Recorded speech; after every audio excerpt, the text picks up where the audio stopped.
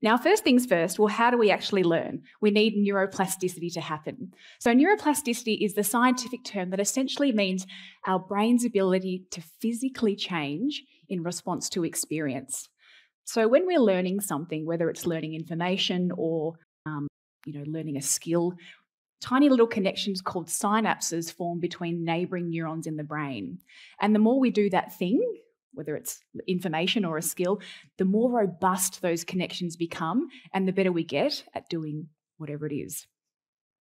Now, what you're looking at here are two neurons that I filmed in a petri dish connecting. Actually, this was a petri dish that I was about to throw away, but I could see that they're about to connect, so I quickly took this video. Now, these incredible hand-like structures here are called growth cones, and every neuron has one. They actively sense the environment around, and they help each and every one of the 86 billion neurons in your brain find the correct place to connect to. So, for example, from here to here or here to here. And this isn't learning. This doesn't represent learning. What it represents is how our brain wires itself during development. Now, when things go wrong with that wiring process, or when it doesn't happen in the usual way, you can end up with things like issues with learning and memory. Now, kids are a little bit like sponges, right? They just seem to need to be exposed to stuff and they seem to remember it.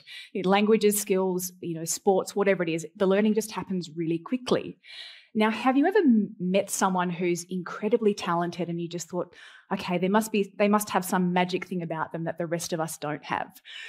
Well, what if I told you that that's probably not true? It mostly comes down to practice, perseverance, and when in development they started learning that skill.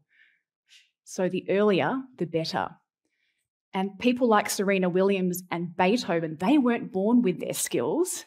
They practiced, and they all actually started by age 5.